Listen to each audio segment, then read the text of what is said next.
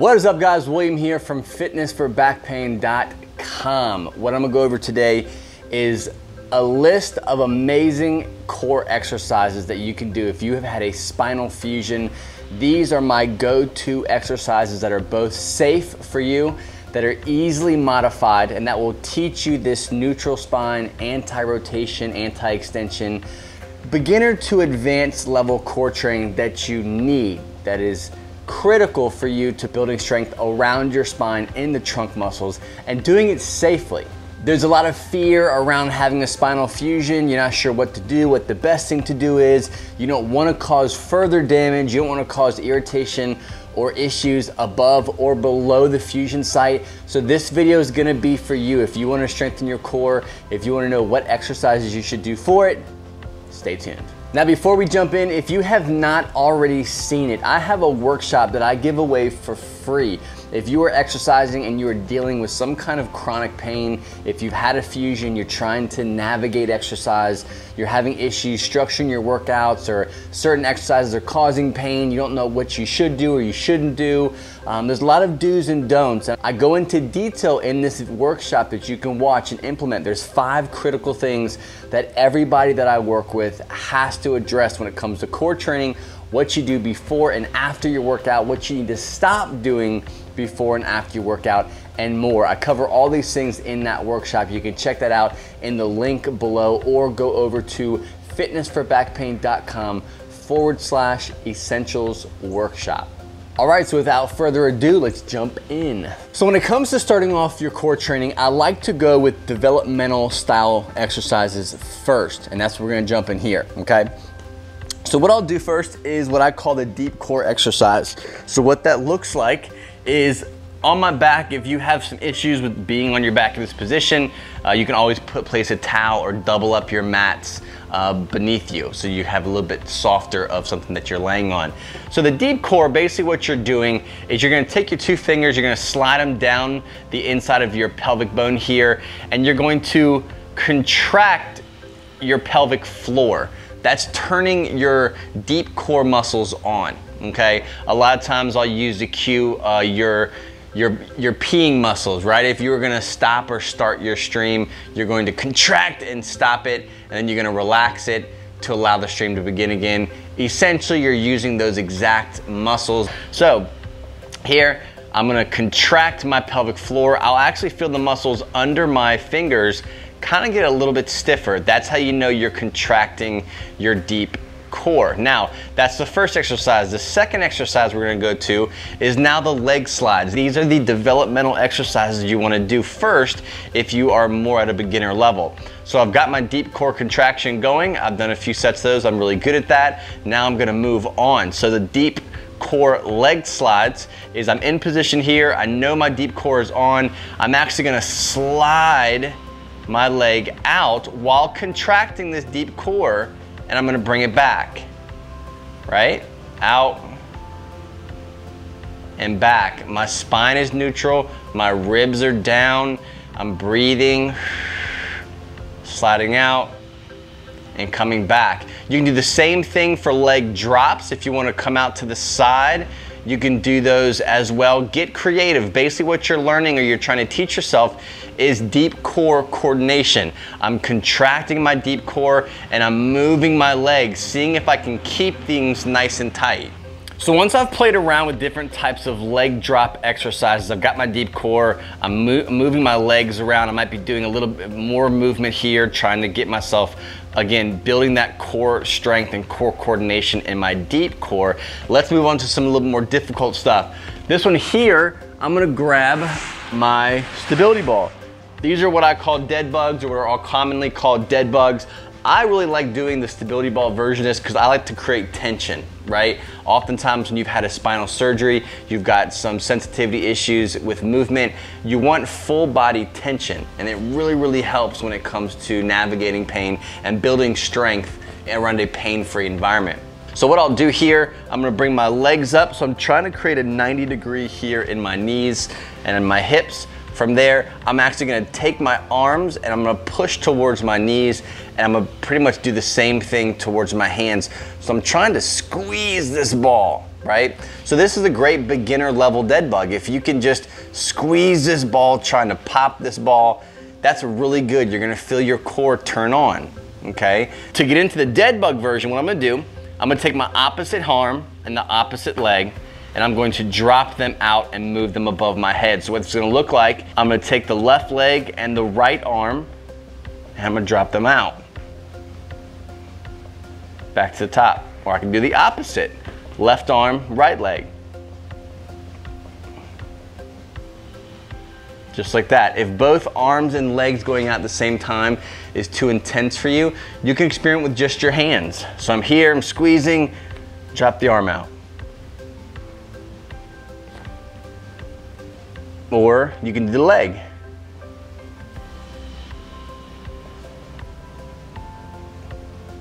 All right, so the next one is the bird dog. Really cool exercise, very simple, easily modified. You can modify it a few different ways. What I'm gonna do is essentially, you're trying to mimic a bird dog, as in the hunting dog. So what you're gonna do is, I'll break it down to the easiest or simplest way you can do it. You can take your leg out here and back, out and back. Again, your ribs are locked down, spine's neutral. I'm not in overextension trying to do this. I'm not trying to do that type of thing. Spine is in a neutral position and I'm sliding that leg out. Boom.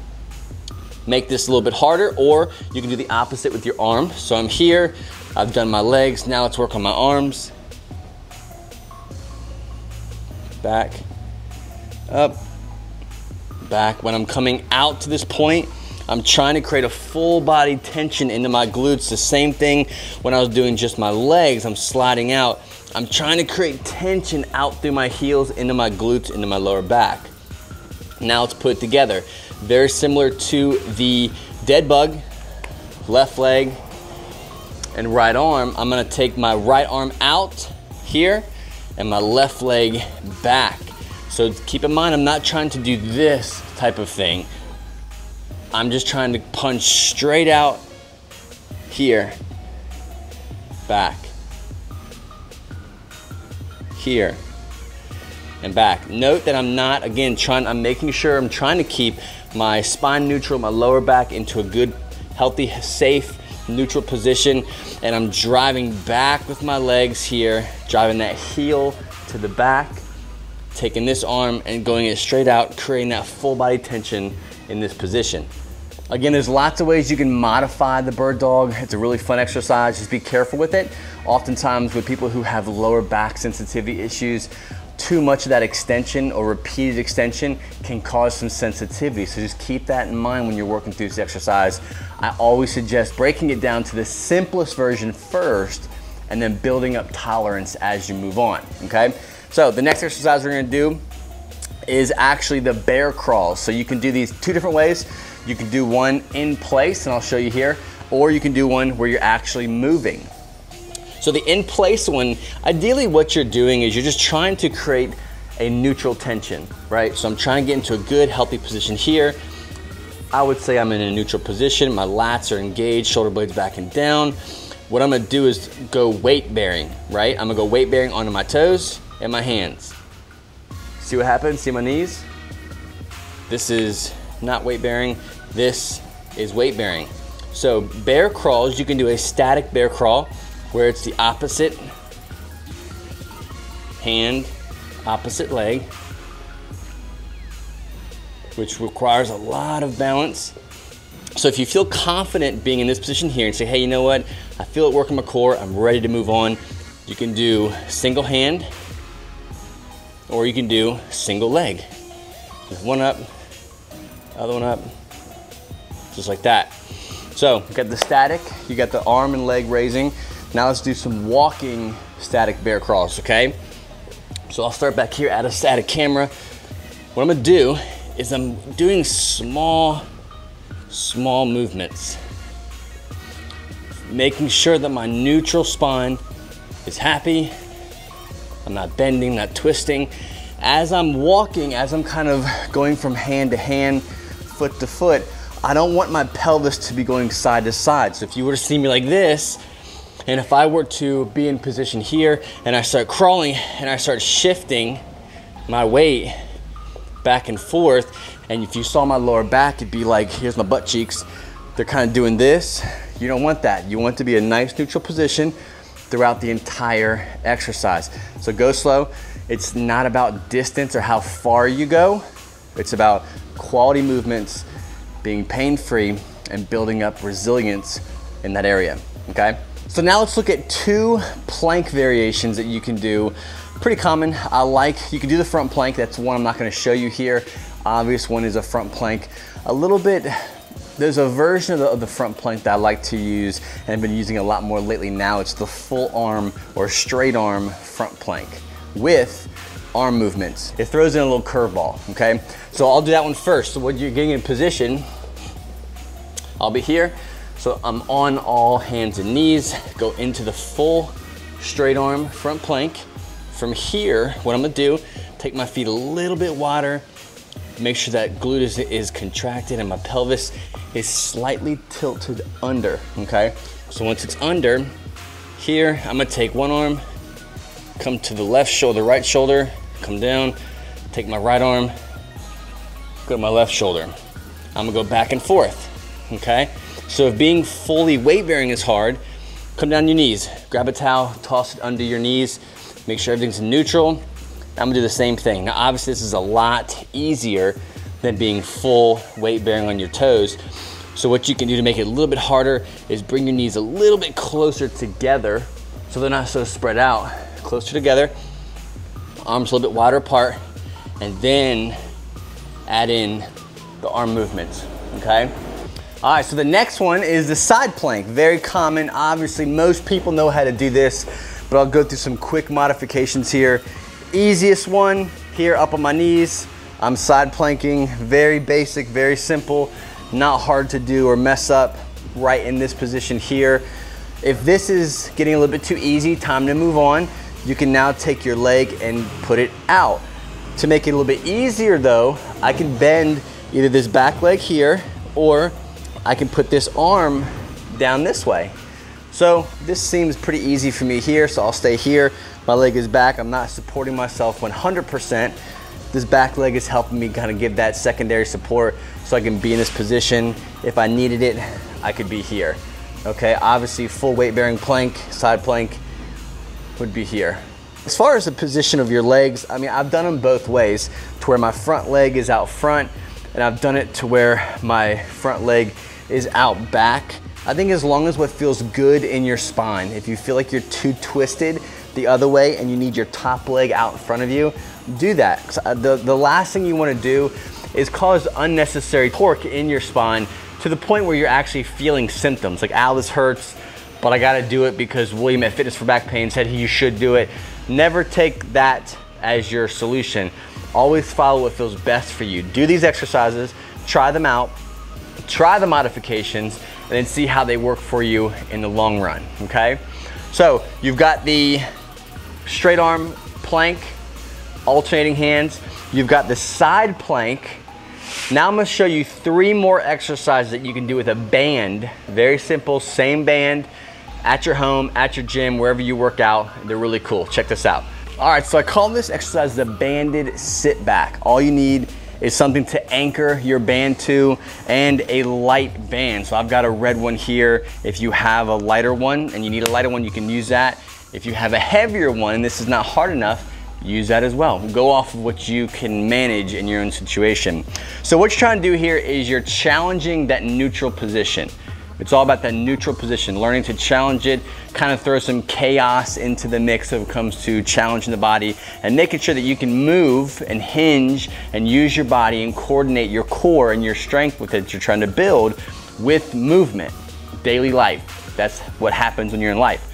You don't just sit on your back and do crunches or a certain kind of exercise, you move. So this is kind of like a progressive movement or a progressive style of exercise that you can kind of work yourself up to challenge everyday movement with core strength. So the hinge back, basically the movement that you're trying to get better at or master is this one here. Oftentimes we have pain or stiffness or aggravation when we're kind of doing this in this position, because our back's been operated on, we're having some issues, therefore being in this position kind of causes tension back here. So the more you can relax and get comfortable in this position and learn to keep that spine in neutral position, the better you're gonna be. So what I'm gonna do is add this band. So I'm gonna put the band here on my shoulder. This is gonna be the easiest version of it. And I'm gonna come back and push forward. Come back, push forward, very gentle. It's not intense at all. But once I come out to here, I can feel that tension building in my trunk. So to make this harder, arm comes straight out. Same idea, pushing forward, come back, pushing forward, back, forward, just like this. All right, so those are the banded sit backs. Make sure you hit both sides of the body. Next one I'm gonna show you is a pay-lift press. From the pay-lift press, we have one more exercise to show you, and that is the wood chops, okay? But I'm actually gonna do an up chop in this exercise. So the pay-lift press comes first. All right, so the pay-lift press is challenging that neutral position. So what you wanna do, get into position, ribs are brought down, pelvis is in neutral. I'm gonna walk out to build tension in this band here. And the idea is to bring my hands together, make sure everything is nice and stacked, everything is in neutral, and then I'm going to press out, then come back. Press out, and then come back, right? And you can make this harder. The further your hands go out, the harder it's gonna be. The closer your hands are to the body, the easier it's gonna be. You can make it even harder by going out and doing a little extra if you feel like being extra that day. Just like that. This is what's called the pay-lift press, and you'll wanna do them on both sides of the body, making sure you're not rotating, everything's locked in, glutes are on, trunk is braced, nice and neutral, and trying to relax the lower back a little bit. Don't always feel like you have to contract and keep everything super stiff. As long as the trunk is on, everything is in neutral. As you go out, the body's gonna respond the way it should, okay? So if you have pain way out here, you're gonna chop it back and only stay within the parameters of what feels good to you, obviously. So the last exercise I want to show you is the up chop. So I'll use this same dumbbell that I had earlier. Very simple. I'll have it mounted to the ground. If I have a rig, I'll do the same thing here. What I'm doing is essentially trying to throw something behind me, okay? So you can do down chops, where it's the same thing, where the band's mounted above you and you're coming down. Here, I'm coming up and away. Now you can hold these a few different ways. Some people like it like this. Some people like it like this. Some people, I tend to sometimes get weird and I'll kind of do more of a out here and I'll throw it up this way. So find a way that works good for you. Just for this video, I'll keep it planted just like this. So my dumbbell's solid, my band's connected. I got an over-under grip here, and I'm just gonna come from my left pocket, come out and over my right shoulder. Down, keep that tension. Obviously I have to choke up a little bit to build tension. Here, away, back, away, come down, away. Focusing here, hips are straight. Not too much rotation here. Try to keep it in the shoulders only. Make sure you're doing both sides. So if you're gonna do, obviously this side, do the equal amount of times on the opposite side and you'll be good to go. So there you have it. Tons of exercises you can do from your home, from the gym that you work out at. If you don't have a home gym or a home studio, a lot of these you can do without much equipment at all. But these are all really good and safe if you've had some kind of spinal fusion. So test them out, try them out. Obviously not all exercises are gonna fit you specifically. So if you have any questions, you can always reach out to me. So let's real quick, if you're still watching this, you get the bonus. We're gonna talk about reps and sets, okay? So you can do these a few different ways. I always suggest if you're just gonna focus on core alone, pick about 3 to 4 exercises that go from a very modified, very simple way to a little bit more advanced. Okay, so by the time you get to that 3rd or 4th exercise, it's probably the hardest thing you're gonna do that day. Start small, see how your body's feeling as you're progressing through the specific exercises and work your way up. Okay, key things to always remember is you're working your trunk. Don't feel like you have to, everything has to be super stiff and rigid when you're doing that. Light brace, start the movement and see how your body responds. That's gonna be the #1 ticket for you to navigate different kinds of exercises. Now, once you've had your 2 to 3 exercises picked, do about 2 to 3 sets of each exercise. And the rep range, stay around 8 to 10. Okay, so if you're doing 8 and you get to that 2nd set or that 3rd set and hitting that 8th rep kind of hurts, and at 6, you really kind of start feeling weird, stop at 6. Okay, because you always want to train under your threshold, under your pain threshold. So if you get to the 2nd of 4 exercises, then stop there and don't push it any further than that. So in review, 3 to 4 exercises, 2 to 3 sets per exercise. You're staying in an 8, maybe 10 rep range for each exercise, but you're always gonna stop before you hit your pain threshold. Don't ever push through. At this point, there's no reason to feel like you have to push and go hard and be intense about your core training. You wanna be gentle, you wanna feel safe, you want your mind to be convinced that you are safe doing these exercises. So thanks so much for watching, guys. I hope this helps. If you have a favorite exercise in this list, let me know below. Again, if you haven't watched that workshop, go over to fitnessforbackpain.com, Essentials Workshop, and check that out, absolutely free. I have a whole community that's based around fusions alone, so make sure you pick that up, and I'll see you on the next video.